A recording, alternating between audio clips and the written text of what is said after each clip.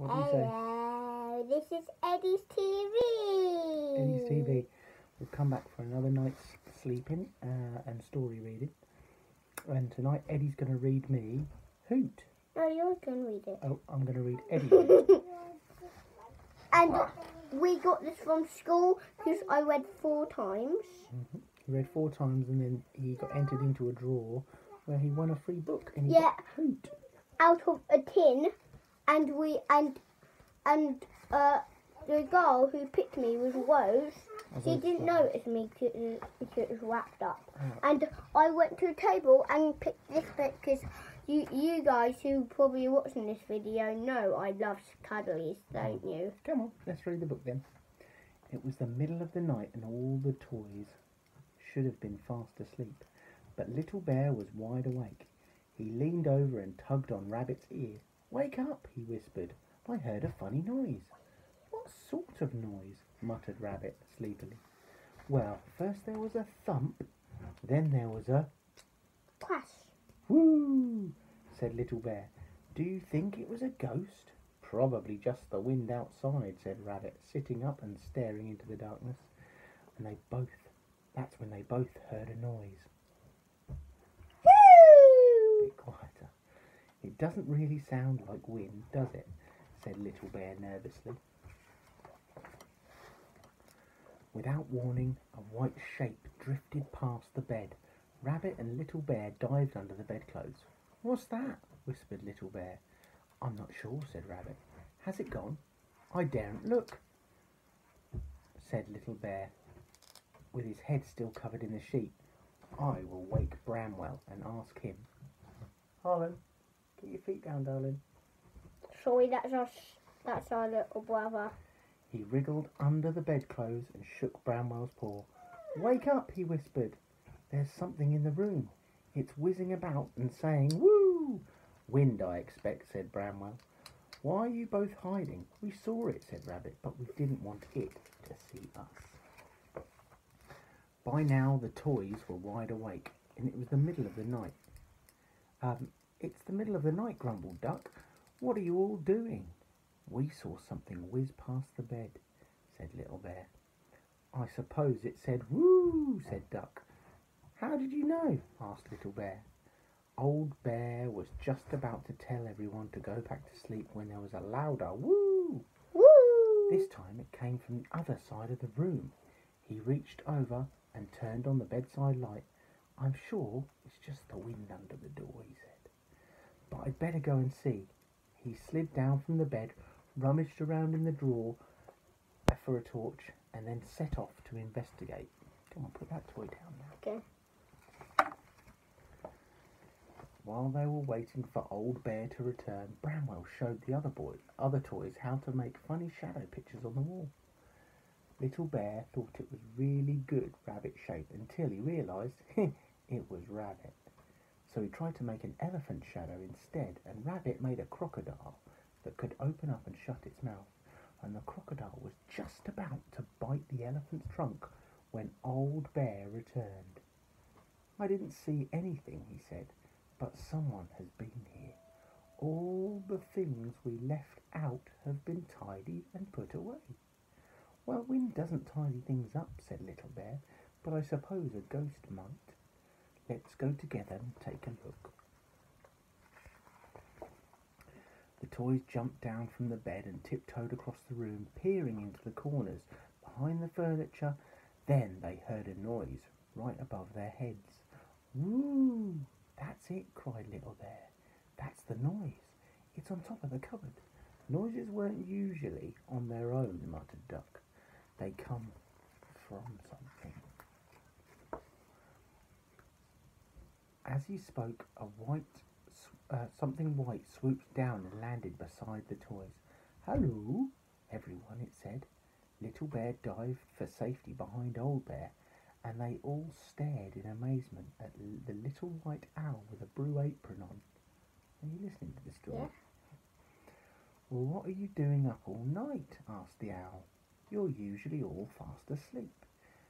We heard a soft ghostly woo noise," said Little Bear, peeping out from behind Old Bear. "That was me," said Owl. I always do it. That's why they call me Hoot. I heard a thump too, said Little Bear. Ah, that was my nest falling down, explained Hoot. Oh dear, said Old Bear. Where's your nest? Up there, replied Hoot, waving a wing towards the tall cupboard. Only now it's down there, he said sadly, pointing on the floor. But why have we never seen you before, said Little Bear. Ah, owls sleep during the day, said Hoot, and they only come out at night. And you do the opposite way round, and I was always careful not to wake you until my nest fell down. Dada, bears don't awake at day. Bears don't. This is about owls. This is teddy bears anyway. It's not like real bears. The toys all followed Hoot over to the fallen nest. It's made out of socks, said Bramwell in surprise, picking up one of the ones that had fallen out. Oh no, said Hoot. I only use odd ones. I find them lying around, and the socks are perfect for my nest, and they're nice and warm. I always wondered where they went, said Little Bear. We've got a drawer full of socks that don't match. How will you get your nest back up there, Hoot? Hoot pulled on the nest, and a sock came away in her beak. Oh, I don't suppose I can move it. It's going to fall apart if we move it. I know something that would make a really good nest, said Little Bear. He rushed off with his torch and returned a few minutes later with a woolly bubble hat. This won't fall apart, he said, climbing into the hat. And it's very cosy. You try it, Hoot. Hoot carefully lowered herself into the hat and snuggled down. Oh, that's lovely, she said. Thank you, Little Bear. I wonder if I'll be able to fly with it. Old Bear found a piece of string and gave it to Hoot. If you can fly up to your cupboard, then, with this string, he explained, we'll tie the other end to the hat and you can pull it up to the top. They're going to pull it up, well, and I'm not going to spoil it. They're going to pull it up there, and they're going to put it where the owl's nest used to be. Hoot said, that's wonderful. Hoot was stepping out of the little nest on the floor, and he says, I'll see you later. Spreading her wings, she flew right up on top of the cupboard, with the end of the string in her beak. Little Bear tied the other end to the string on the bobble hat, and Hoot began to pull. Just as the hat was leaving the ground, Little Bear gave a big leap and clung onto the bobble, and Hoot tugged hard, and the string and Little Bear and the bobble hat all rose into the air. So the Hoot flowed up, and as the thing got higher, Bear jumped on as he can jump, and he grabbed on because he wanted to see what it's like up there. Hoot was too busy pulling to see what was lifting up. So, when Little Bear's ears suddenly popped up above the cupboard, she nearly dropped the string in surprise. What are you doing? She asked, helping Little Bear up. I wanted to see what it was like up here, said Little Bear. Why does he know how big it is? Their wings. But how will you get back down? Asked Hoot. I didn't really think about that, said Little Bear. Well, said Hoot, if you help me put my nest in the perfect place, I'll give you a ride back down on my back. That would be awesome, getting a ride back down on an owl's back. So, Little Bear helped Hoot find just the right spot for her nest, then climbed onto Hoot's back and she walked to the edge. When she was on the edge of the cupboard, she said, hold tight. And with that, a big flap of her wings, she launched into the air.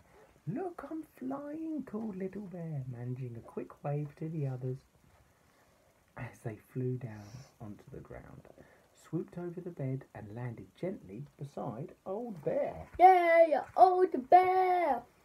I'm hungry now, said Hoot, as her passenger climbed down. It's the middle of the night, said Little Bear. Exactly, said Hoot. Lunchtime for owls. She flew off and returned with her lunch, a pile of cheese and crackers wrapped in a handkerchief. Oh, lovely, cried Little Bear, staring at the midnight feast. I don't think there'll be enough for all of you, said Hoot, doubtfully as she I don't think there'll be enough for all of you, said Hoot. I know what we should do. Maybe Owl can have two, and Bear can have 2. Yeah. And if there's one more left, they Al can said- crack it. Al said, I wasn't expecting guests, but don't worry, said Old Bear. I don't usually eat in the middle of the night, nor does anyone else, so I don't think many of us will be very hungry. I think I might be a little bit hungry, said Little Bear. And I think Little I Bear's might always be a little hungry. hungry. You're a little bit hungry too, are you? Yes. Oh dear. Staring at the crackers, they decided, I know what, there'll be just enough for me and Little Bear. Will you join me, said Hoot. It'll be nice to have a friend for lunch. I don't normally have anyway. Old Bear realised that the other toys were beginning to look very sleepy. So when all the food had been eaten, he said it was time to say good night to Hoot and go back to bed. I'm sure we'll see you another night, he said, and we'll try not to be too noisy during the daytime. Now that we know that you're up there asleep.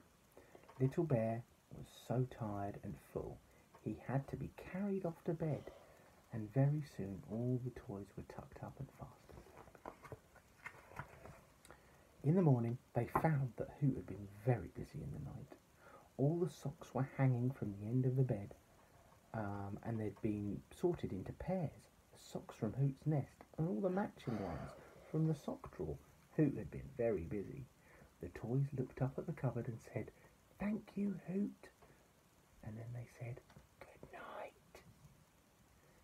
They thought they heard a sleepy "Ooh." So But this is how you it do might it. have just been the wind.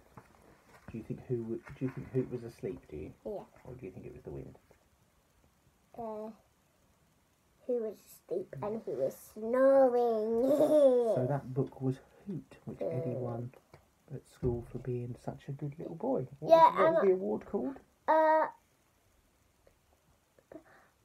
read 4 times. Because you read 4 times during the week. How many times have you read this week so far? 2 and 2. 2 times already, and it's only Monday, so we could be in for that competition again this week. Yep. But if you don't win, it doesn't matter because someone else will win, won't they? Yay.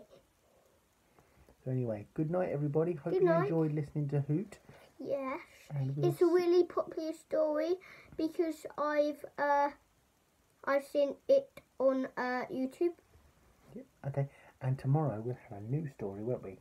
Daddy's tried to write his own story called Martin the Spider. Martin Spider. So if we have time tomorrow night, we'll do that for you.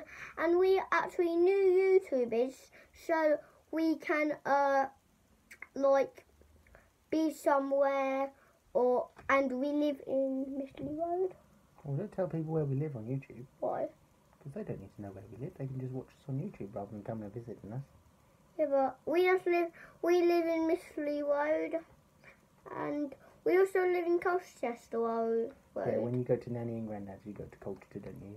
Yeah. Yeah. So, have a good day, and have a good night, and make sure you're quiet, Yeah. because if you fall asleep, Hoot might come and tidy your socks up for you. Yeah.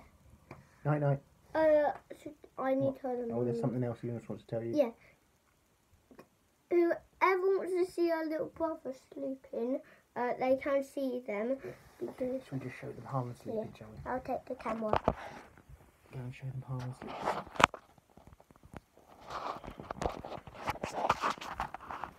Oh, I can't see it.